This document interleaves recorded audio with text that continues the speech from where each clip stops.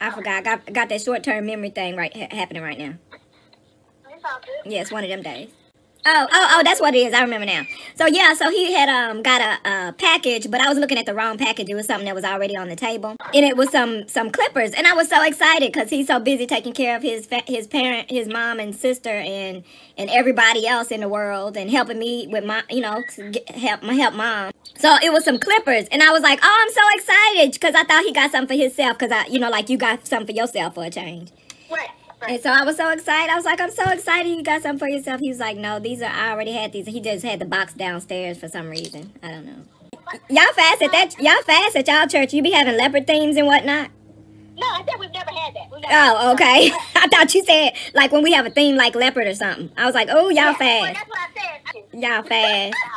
You like, good way you have a day leopard theme, but okay, I'm gonna let you have it. I'm just making fun. I was just calling y'all fast at church. Even if you did have a leopard theme, ain't no problem with that. Ain't nothing wrong with that. I would love it. You do flats across the board, like at church, like you're not even going an inch to play no games. You keep them safe, right? I'm talking about the height of your heels right now. I'm just making sure so I know if I do any shopping with you in mind that you don't even go an inch, like it's flat. I know, a block. I'm asking though. Okay, that's the answer to my question.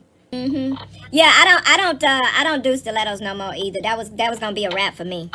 I bet she was. That's one of them things that young women go so hard on, and you just know once you get there, you know why people let you go ahead and go hard. You be like, okay, that's cute. Yeah, you're like, oh, bless That's your precious, just as precious as you want to be. heart. This was so precious. Go be oh, you're sexy too. Look at you, You go, girl. sexy, You go. sexy, honey. Meanwhile, soon as she turn her back, man, I give her 2 hours.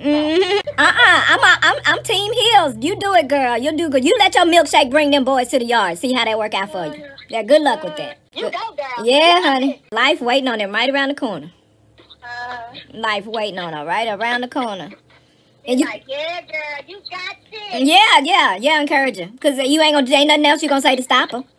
She gone. Ain't nothing you going to say to stop her.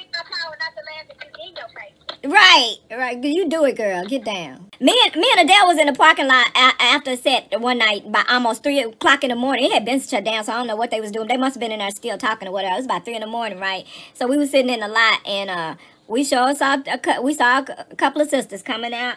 One of them had their shoes in her hand. She wasn't playing no game. She just went ahead and took them off. And the other one just tiptoeing just as hard as she can. So Adele rolled the window down and was told them they had some nice thick leg, pretty legs. But I was like, but them dogs barking though. Them dogs barking though. But I hope it was worth. I hope it was worth it. We gonna find out in a couple of more. Because when they left the house, I guarantee you, they really felt in their mind and heart that they were gonna be able to last all night in the shoes. A couple more decades. You can make it. You can last. You last all night tonight. Wait a couple more decades.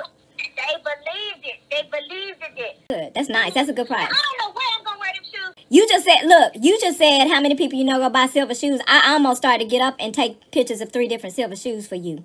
But Okay. but I'm gonna chill. But because the reality is I don't wear them, and I can't even tell you any place I've ever worn them. So and everything that's in fantastic shape, I'm just selling everything I own. Because what do I even do with it? I need the money more than I need the things. Right. You know what I mean? And I just realized, again, that comes with age. Because even when I'm young, even when I was young, even like a decade ago, I couldn't see myself getting rid of some things, right? Like there are things that I had I knew I didn't wear. I'd sell those, no problem. I still sell them, no problem. But I took a good look and I was like, well, I'm just selling everything I got. Because I don't pull that stuff out for anything. And I need the money so much more than I don't even pull it out to look at it and admire it. You know what I mean? And you mess around and sell something for $100. That's worth more than that. But the reality is, it was in the closet all that time. I wasn't appreciating it. Yeah. And I need that money. So bye. I'm just like all of it gotta go. Because what's the worst that can happen? Somebody don't buy it, and you get to keep wearing it if it is something that you like that much. So So. And I've been trying to declutter. Cause see, I'm one of those people. I do not like to buy anything new until I got rid of something old. Oh, you good about it. I don't like to, but I do it all the time. You know what? You know what it is? It's because I've seen that hoarder show. Girl, sometimes it is a gene, but sometimes it's not. It's just aging because you have sentimental value in things differently when you're older. Yeah. I'm paranoid. So, you should be though, cause it can sneak up on you and get that bad. Like it can get that bad. And I tried too because in fact one time me and we did a bad job. We got to do it again, especially now during the pandemic. But we decided, okay, we're gonna de-hoard because we're not gonna be like these people on hoarders, like you said. And so we said we were going to try. And so we tried. We didn't do a good job. So the next level, you got to take baby steps. Our next level was, okay, this is how we'll do. We'll go through everything. And if it's something that you haven't picked up or thought about in 8 years or more, 8 years was the breaking point. Oh, that's a good one. Yeah. That's good. Because when you're like our age, and I don't even mean old, but you've been an adult more than a decade, you got stuff that almost 10 years, almost a decade, that's a long time not to even have thought about it. And when you pick it up, yeah, and when you pick it up, the memories come back and you love it again. But when you put it back down, is it gonna be another 8 years that you don't think about it again? So we tried that, and even then, sometimes you still can't bring yourself to get rid of the stuff. But for the things that you can, that's our base rule. If it's been 8 years and you haven't thought about, looked at it, and you don't need it for like medical records and stuff like that, get rid of it. Yeah, we still do that, and then you can do that forever because there's always gonna be stuff that you still didn't get rid of that you should have.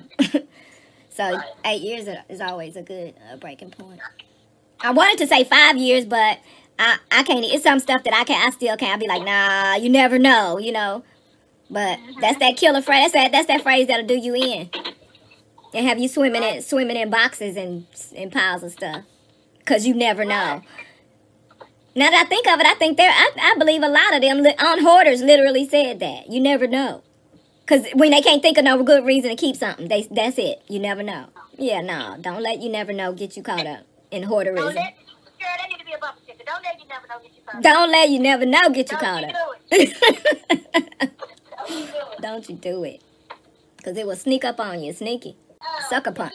Well, children are humans, and humans are different, and the parents of those humans know what works and doesn't work for their kids. Some kids, it just ain't gonna work for. So, I don't even think some are in denial. I think some of them are just looking for a place to pawn their kids off, and they don't. I don't say they don't care, because I can't just put that on them. But I think there are some people. There's a lot of people that aren't. You know, they just.